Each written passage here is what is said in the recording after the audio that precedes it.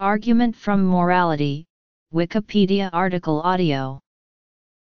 The argument from morality is an argument for the existence of God. Arguments from morality tend to be based on moral normativity or moral order. Arguments from moral normativity observe some aspect of morality and argue that God is the best or only explanation for this, concluding that God must exist. Arguments from moral order are based on the asserted need for moral order to exist in the universe. They claim that, for this moral order to exist, God must exist to support it.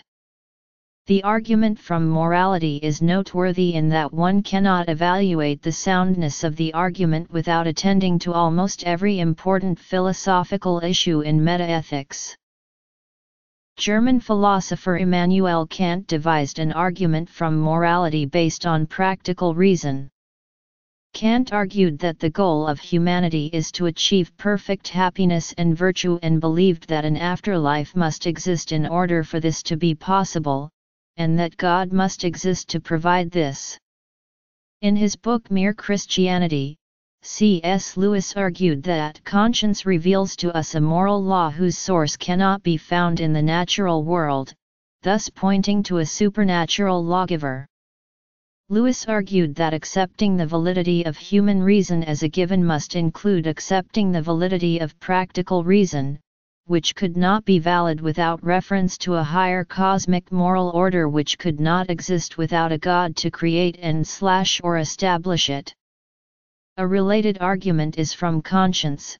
John Henry Newman argued that the conscience supports the claim that objective moral truths exist because it drives people to act morally even when it is not in their own interest. Newman argued that, because the conscience suggests the existence of objective moral truths, God must exist to give authority to these truths. General form. Variations. All variations of the argument from morality begin with an observation about moral thought or experiences and conclude with the existence of God. Some of these arguments propose moral facts which they claim evident through human experience, arguing that God is the best explanation for these. Other versions describe some end which humans should strive to attain, only possible if God exists.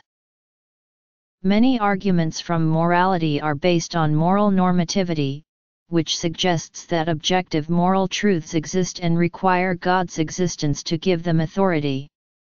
Often, they consider that morality seems to be binding obligations are seen to convey more than just a preference, but imply that the obligation will stand, regardless of other factors or interests. For morality to be binding, God must exist. In its most general form, the argument from moral normativity is. Some arguments from moral order suggest that morality is based on rationality and that this can only be the case if there is a moral order in the universe. The arguments propose that only the existence of God as orthodoxly conceived could support the existence of moral order in the universe, so God must exist. Alternative arguments from moral order have proposed that we have an obligation to attain the perfect good of both happiness and moral virtue. They attest that whatever we are obliged to do must be possible, and achieving the perfect good of both happiness and moral virtue is only possible if a natural moral order exists. A natural moral order requires the existence of God as orthodoxly conceived, so God must exist. In his Critique of Pure Reason, German philosopher Immanuel Kant stated that no successful argument for God's existence arises from reason alone. In his Critique of Practical Reason he went on to argue that, despite the failure of these arguments, morality requires that God's existence is assumed, owing to practical reason. Rather than proving the existence of God, Kant was attempting to demonstrate that all moral thought requires the assumption that God exists. Kant argued that humans are obliged to bring about the summum bonum, the two central aims of moral virtue and happiness, where happiness arises out of virtue.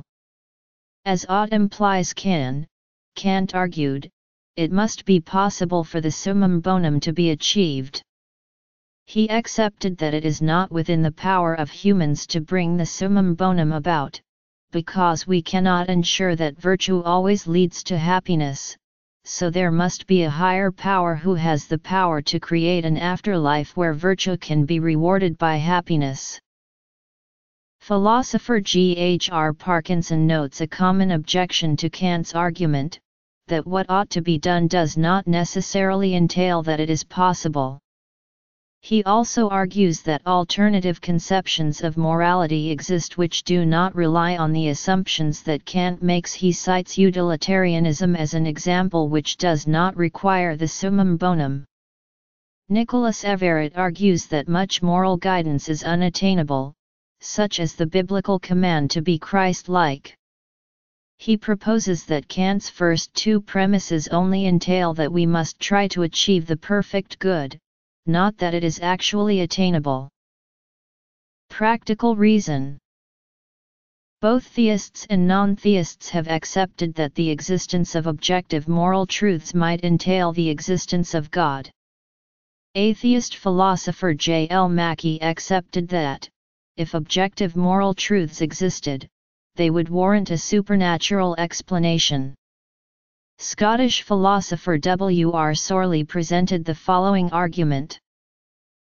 Many critics have challenged the second premise of this argument, by offering a biological and sociological account of the development of human morality which suggests that it is neither objective nor absolute. This account, supported by biologist E. O. Wilson and philosopher Michael Ruse, proposes that the human experience of morality is a byproduct of natural selection, a theory philosopher Mark D. Linville calls evolutionary naturalism. According to the theory, the human experience of moral obligations was the result of evolutionary pressures, which attached a sense of morality to human psychology because it was useful for moral development. This entails that moral values do not exist independently of the human mind. Morality might be better understood as an evolutionary imperative in order to propagate genes and ultimately reproduce. No human society today advocates immorality, such as theft or murder, because it would undoubtedly lead to the end of that particular society and any chance for future survival of offspring. Scottish empiricist David Hume made a similar argument, that belief in objective moral truths is unwarranted and to discuss them is meaningless. Argument from objective moral truths. Because evolutionary naturalism proposes an empirical account of morality, it does not require morality to exist objectively.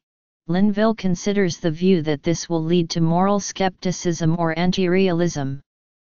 C.S. Lewis argued that, if evolutionary naturalism is accepted, human morality cannot be described as absolute and objective because moral statements cannot be right or wrong. Despite this, Lewis argued, those who accept evolutionary naturalism still act as if objective moral truths exist, leading Lewis to reject naturalism as incoherent. As an alternative ethical theory, Lewis offered a form of divine command theory which equated God with goodness and treated goodness as an essential part of reality, thus asserting God's existence. J.C.A. Gaskin challenges the first premise of the argument from moral objectivity, arguing that it must be shown why absolute and objective morality entails that morality is commanded by God, rather than simply a human invention. It could be the consent of humanity that gives it moral force, for example. American philosopher Michael Martin argues that it is not necessarily true that objective moral truths must entail the existence of God, suggesting that there could be alternative explanations. He argues that naturalism may be an acceptable explanation and, even if a supernatural explanation is necessary, it does not have to be God. Martin also argues that a non-objective account of ethics might be acceptable and challenges the view that a subjective account of morality would lead to moral anarchy. Related to the argument from morality is the argument from conscience, associated with 18th-century Bishop Joseph Butler and 19th-century Cardinal John Henry Newman. Newman proposed that the conscience, as well as giving moral guidance, provides evidence of objective moral truths which must be supported by the divine. He argued that emotivism is an inadequate explanation of the human experience of morality because people avoid acting immorally, even when it might be in their interests. Newman proposed that, to explain the conscience, God must exist. Conscience. British philosopher John Locke argued that moral rules cannot be established from conscience because the differences in people's consciences would lead to contradictions. Locke also noted that the conscience is influenced by education, company, and customs of the country, a criticism mounted by J. L. Mackie, who argued that the conscience should be seen as an introjection of other people into an agent's mind. Michael Martin challenges the argument from conscience with a naturalistic account of conscience, arguing that naturalism provides an adequate explanation for the conscience without the need for God's existence. He uses the example of the internalization by humans of social pressures, which leads to the fear of going against these norms. Even if a supernatural cause is required, he argues, it could be something other than God. This would mean that the phenomenon of the conscience is no more supportive of monotheism than polytheism. Notes and references. Bibliography.